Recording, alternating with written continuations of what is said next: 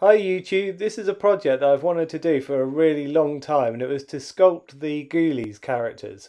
So if you haven't seen the movies, they're a bit like sort of Gremlins or Critters, that kind of style. Creepy little characters, and my kids have been away with their grandparents for a few days, so I thought I'll get out the modelling materials and sculpt them.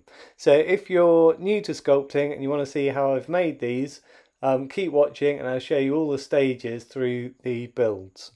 Okay, I quite often start with aluminium wire, twist it round itself and make like an internal kind of frame, like an armature. But on this one, because I wanted to be really quick, I just started with aluminium foil and just squashed it all together just to get these rough kind of shapes.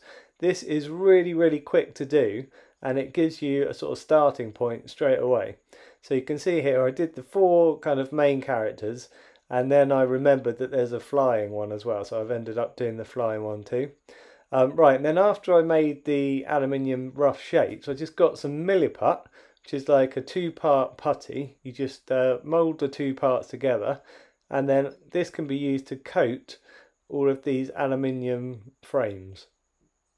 Okay, so if you look at this, this is with the milliput added, and it is literally just a very thin layer over the top, and these are all hardened now. So the milliput takes about 4 hours to set completely rock hard, and these are really lightweight now because of obviously the aluminium foil inside, and then just a very thin layer of milliput makes them really kind of lightweight. You can see here this one's sat down, the rest are standing up apart from the flying one, which is this one. So at this stage the shapes can be really basic. You can see here I've left a gap where the mouth is, and I'm going to cut out the foil so that I can put his teeth in afterwards, and that is obviously really easy to do. Okay, and then after this I sculpted the main shapes. I've left the arms off for now. I'm going to do the arms separately, and I will use wire for that. But you can see I've put quite a lot of detail now into the face and the torso of each of these, and the rest of it is still kind of rough shapes. For the teeth I used toothpicks, just cut down with wire cutters. That's really quick to do because you can just literally make a thin sausage that's going to be the gums, press it up into the mouth, and then you can just use like tweezers or something to put each tooth into the gum line. And yeah, very quick to do, and these should look really good painted up. And the toothpicks, obviously they taper to a point, so you can decide, you know, how long they want to be and things like that. I think the flying ghoulie I'm going to have on a stand, so he'll be kind of raised up and look like he's flying. But you can see even on this one I've done a bit of detail to the torso and that sort of thing. And at this point I was really pleased with how they were coming on. Okay, then I took a drill and I just made holes through so that I could insert some twisted aluminium wire for making the arms. So it's really easy to drill the hole because you're just drilling through a thin layer of milliput and then obviously the really soft aluminium foil in the middle. So yeah, the hole's really quick to do, and you definitely should twist the wire around itself because it just makes the wire a lot stronger, and it just means when you put your very thin arms on, it will make your arms even stronger and less likely to break in the future. You can see I've tried to get the lengths of the arms right even at this stage, and then what I'm going to do is just add some more aluminium foil around the arms and then a very thin layer of milliput again over the top. So they ended up looking like this. You can see the arms are very basic at this stage. I've added the feet as well, and I've put them on wooden bases. This will give them much more kind of support in the future when they're stood up. They're not going to get knocked over as easily. And you can see, you know, a couple of these guys have got hooves. The first one had, you know, webbed feet, and then this one's got kind of thin toes. And then I've just got to make the hands next. And the flying one, I've ended up putting him on a skewer which goes down into the base, and this should just make him look like he's flying. He spins around at the moment, but I think I will add some milliput just to kind of secure him in place near the end. Okay, this is what they look like with the hands added. People often ask me, like, how do you decide how long you're going to spend on a sculpt?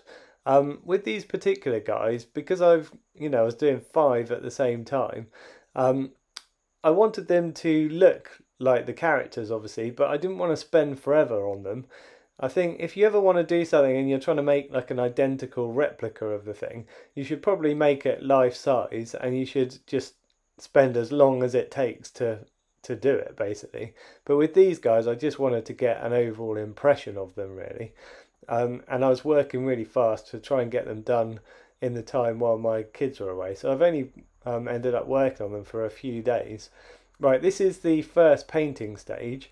So what I've done here is just put the base colours on. So you can see on this first one just green and yellow.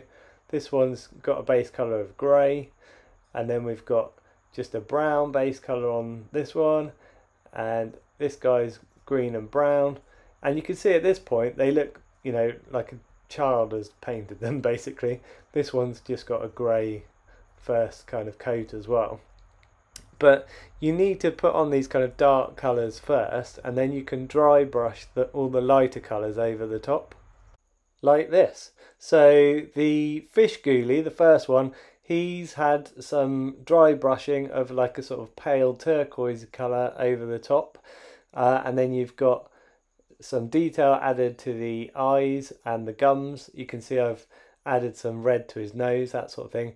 On the rat ghoulie, he's got flesh colours dry brushed over the top, and again detail of the red gums and that sort of thing. The cat ghoulie, he's got again flesh colours added over the top. This is the toad ghoulie.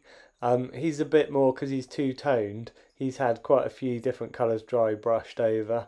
And then this bat ghoulie has got much paler greys added, and again like light kind of washes of pink and things added, and green as well added to this. It's subtle, but in real life it looks better. So hopefully this gives you an idea of how it kind of really brings out the detail. So any of the kind of marks that you pressed in at the sculpting stage really start to show up after you dry brush. Right, at the finishing touch stage, I added a wash of green paint, so really watered down green, over the top on this one, because he was just looking a little bit too blue before. So that makes the fish ghoulie kind of really much more like the colour of the one in the movie.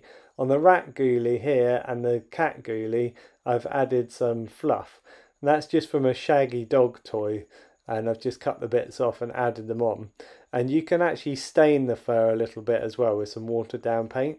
On the toad ghoulie, I've added a few more glazes of colour, again just watered down paint, just to add hints of colour at the end. It's really nice to be able to do that. You decide that your character's looking fairly realistic, but you want to make it more realistic. Just add little washes, little hints of colour over at the end. These have also got a coating of PVA glue on them to make them look shiny and a little bit more sort of grotesque, more like the ones in the movies. Right, I'll do some close-ups here so you can see just how kind of grotesque they are. This one looks particularly scary, his face when he's looking at you like that. Okay, and then as I move down, you can see here where the dry brushing picks out the sort of the highlight areas, and you can see I've added like a fin on the back of this one, so he looks much more, like fish-like, like a sort of little merman kind of character. Here's the rat ghoulie with his kind of fluff on his back. You can see some of the fluff here I've stained with some watered down yellow ochre sort of colour, and a tiny bit of grey as well. I was really pleased with how the kind of teeth look on this one, and all the kind of wrinkles and things on his sort of chest area. Okay, and then the cat ghoulie, same sort of thing. The fluff makes all the difference, I think. It just really makes them look a lot more like the characters in the movies. Just adds that extra level of detail. So you can see like all the sort of ribs and the kind of chest area on this one. I didn't add as much detail as I'd have probably liked on the hands and the feet, but I don't think it matters, because overall, as a group of 5 on my shelf, they're going to look really nice, I think. And I can't wait to show my kids them when they get back from their holiday with their grandparents. Okay, on the toad ghoulie I just added a few more hints of colour. This is what's really nice, at these kind of end stages you can just really water down your paint and just add little tiny subtle hints of different colours just over the top right at the end, like little glazes.